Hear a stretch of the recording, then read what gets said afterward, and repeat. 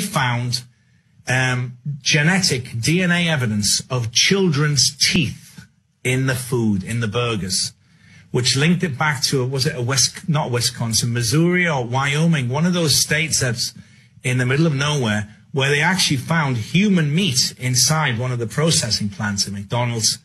And they said, we're not sure how it's happened. Maybe somebody fell in there and they haven't reported it.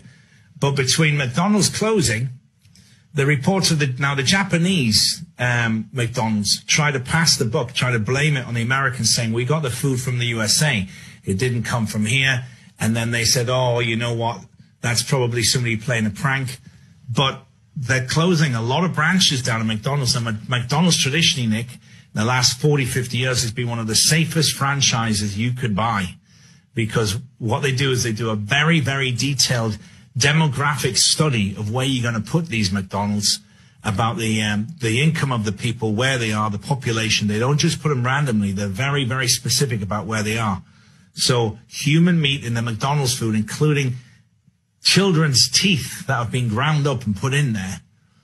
Very disturbing. But why?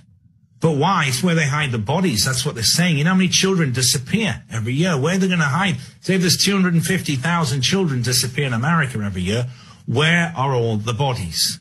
You know, most people, what are they going to do? Drive them along the highway? They always get discovered. They never bury them deep enough. You've got weather conditions that expose them. Animals expose them. It's hard. You'd be surprised how difficult it is to hide a body. And I'll tell you why I know, Nick, because there's neither North or South Carolina.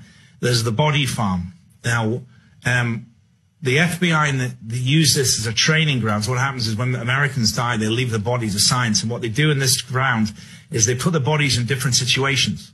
One of them will be left out, one will be semi-buried, one will be fully buried, one will be buried upside down. They do all these experiments about how the decomposing the bodies helps them with the science when they find a murder victim or a body that they're not sure how it died. So, for example, if a larger man dies on his back, they can tell by the insects and how much fat has dripped out of his body underneath, how degraded the grass is and everything, to understand how long he's been decomposing for. So they know all about what happens with these bodies, how they do it. They've got all the forensic science about where they're from. And there's always genetic evidence